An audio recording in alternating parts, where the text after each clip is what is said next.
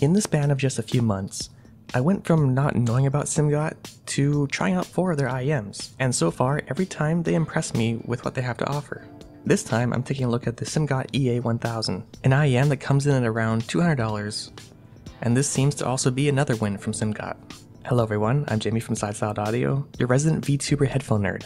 The Simgot EA1000 are a pair of IEMs that I feel tick a few extra boxes in the overall experience that I think helps them to stand out a little bit among the crowd of IEMs. Not only do they sound quite pleasant in their tuning, but their build and design adds a lot that I think helps give them a more premium experience when using them in hand. Now firstly, to cover the sound. The EA1000 is an IEM with a single 10mm dynamic driver and a 6mm passive radiator. A passive radiator is similar to a normal driver, but it lacks a voice coil, and it can be tuned to resonate at a desired frequency, and uses the sound pressure from the main driver to help run it. It's often used to help a low-end response in certain loudspeaker setups. In the case of this IEM, the passive radiator appears to be attached to the exterior of the shell, aiming towards the inner part of your ear. The IEM also comes with 3 different nozzles that you can swap between to change the tuning.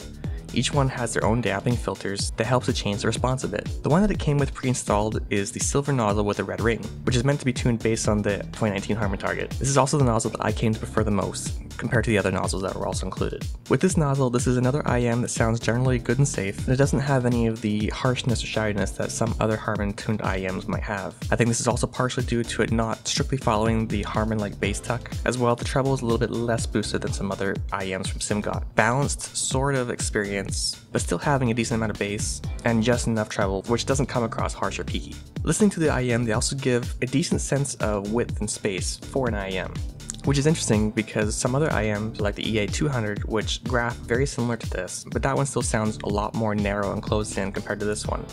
This could be due to many different factors. As well, there are also limitations to the 711 coupler that I use, as has been shown by some others where IEMs that may graph very similar on a 711 still may end up having differences in the response when graphed on something like a 5128. So in this sort of case, I tend to trust my ears a bit more than just simply comparing on the graph on my 711. The bass also doesn't come across overpowering or bloated, but still has a sense of tactility and punch to it when the music demands it. Overall, this is a very well-tuned IEM that I feel gives a very good listening experience. The other included tips change the tuning a little bit, and I've seen different people prefer different ones. The gold tip is tuned to the Simgot Gold target. This reduces the bass and treble a little bit, and also increases the upper mids. I found I didn't quite like this one as much, but from reading, some others did like this one more. It also seems to slightly enhance some of the sense of width and space, but I prefer the tuning of the Harman tips overall.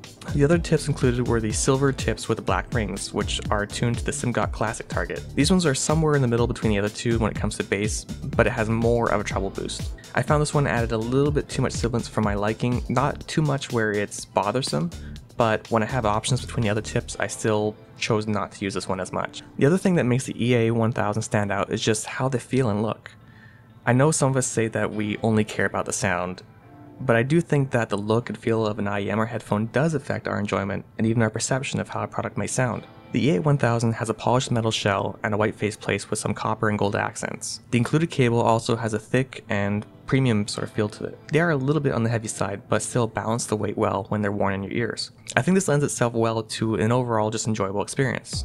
This is one of those IEMs I would say is more on the audiophile side. Now what do I mean by that? I mean, IEMs are an audiophile thing, right?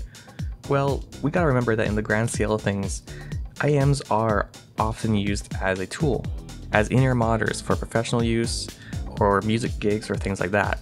And that case usually wants something that's light and durable and sounds good enough for what you want it for.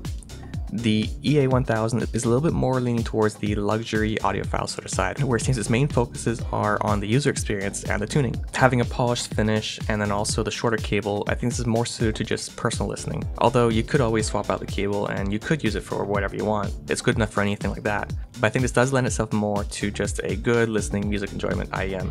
The one thing that I do wish was a little bit better was the case. We have a square case that's held closed by a magnet, and while it is fine and good enough, it does feel a little bit cheap, and I'm not confident that they would hold and secure the IEM if it was, say, dropped. I think the case that came with something like the Simgot EM6L was more along the lines of what I would have preferred, with a bit more of like a hard case that is secured by a zipper. But this is just one of those things that you can kind of nitpick, and it's not a huge deal, and you could always just swap out the case if you wanted to. That said, I'm once again very happy with these IEMs from Simgot, and I look forward to seeing what they come out with next. Thanks again for watching, and hope to see you next time.